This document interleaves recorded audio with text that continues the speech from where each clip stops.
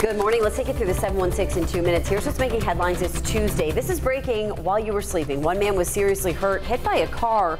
Lewiston police tell us his 36-year-old was hit on Center Street just before 10 last night.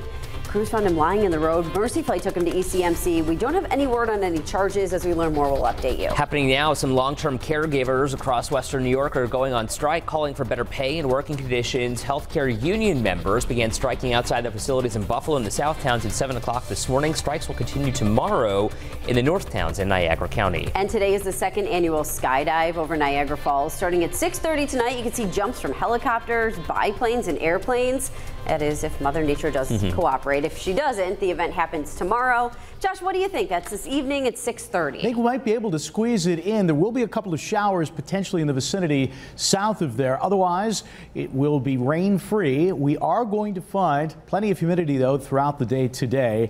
And into this evening, it will start to dry out. The clouds will tend to linger. There will be some sun for tomorrow, but it turns unsettled into the afternoon with the approach of a disturbance. Temperatures, they've been into the 70s here largely. You can see most of the showers from the overnight have since faded away, and now the story is really one of just humidity and some partial hazy sunshine as we show you here in the 7-day forecast. 78 should do it for a top temp today. 79 for tomorrow with a couple of those showers.